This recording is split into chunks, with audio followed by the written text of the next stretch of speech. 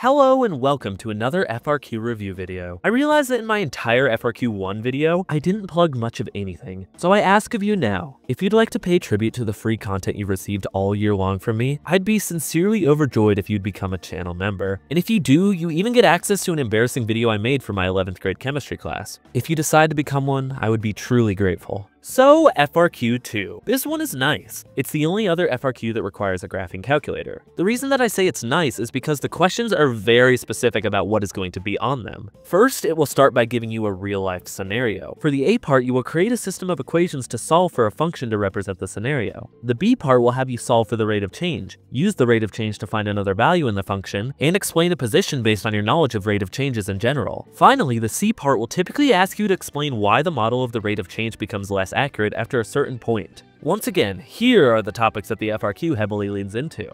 And with that, let's nab the 2024 FRQ2 and solve it together. In case you were wondering, this is the FRQ I put as the questions for my topic 1.2 video. But I left out critical details in the question in that video, making it much more difficult to solve. So let's start reading. On the initial days of sales, t=0, for a new video game, there were 40,000 units of the game sold that day. 91 days later, t=91, there were 76,000 units of the game sold that day. The number of units of the video game sold on a given day can be modeled by the function g, given by g of t is equal to a plus b multiplied by the natural log of t plus 1, where g of t is the number of units sold in thousands on day t since the initial day of sales. So t is our days and g of t is how many games are sold on a given day. Let's turn the 2 points they give us into xy coordinates. Now let's read part A. Use the given data to write two equations that can be used to find the values for constants a and b and the expression for g of t. Alright, so I bet all of you are overthinking this way too much.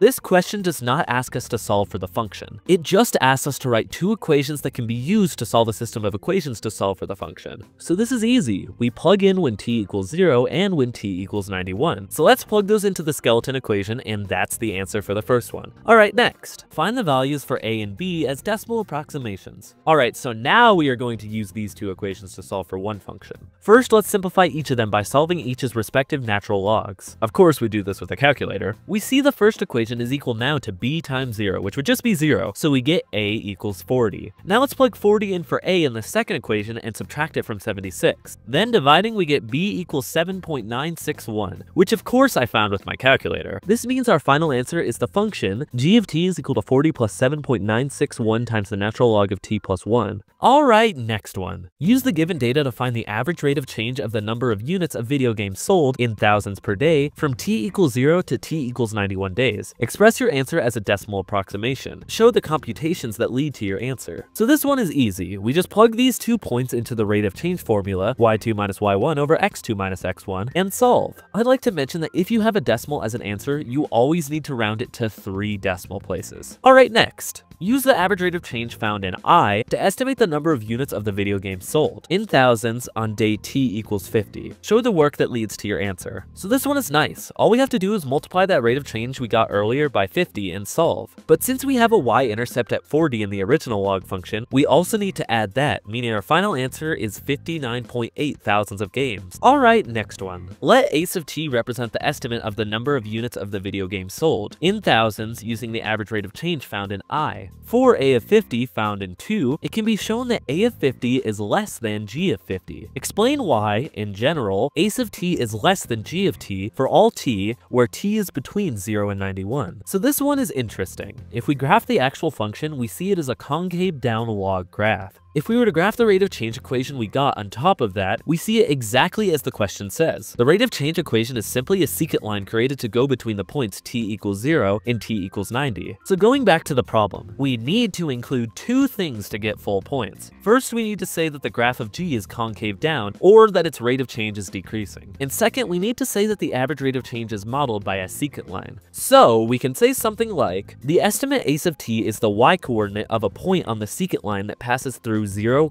g of 0, and 91, g of 91. Because the graph of g is concave down on the interval 0, 91, this secant line is below the graph of g on the interval 0 to 91. Therefore, the estimate a sub t is less than the value of g of t for all t in the interval 0 to 91. This will give us full points. And on to the last problem. The makers of the video game reported that the daily sales of the video game decreased each day after t equals 91. Explain why the error in the model G increases after t equals 91. This one is easy. To get full points, we need to compare the G function to the actual real-world scenario, so we can say something like, the model G continues increasing because it's a concave down logarithmic function that never decreases. But in reality, sales begin to decrease after day 91. This causes the gap between the model and actual sales to grow, increasing the error in the model. And bam, we have finished FRQ 2. Now we'll end this video by me asking you to please subscribe to this channel and watch this video. Thank you all once again.